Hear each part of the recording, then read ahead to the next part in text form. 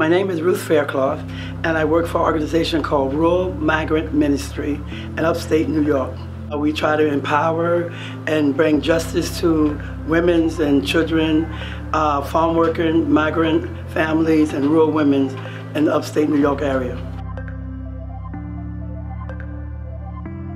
My expectations is that we would not just stop with this conference, but we would hear each other and we would learn to work together and allow the women that we're here to talk about, which is like myself, that I would be able to reach my hands out and feel that someone is touching my hand and we're standing together to fight this battle of disenfranchised women of rural areas.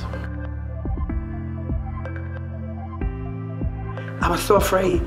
I thought I didn't belong here. I thought I couldn't. Nothing I could say that they would want to hear. All of these women from all over the world, all over the country. And look where I'm at now.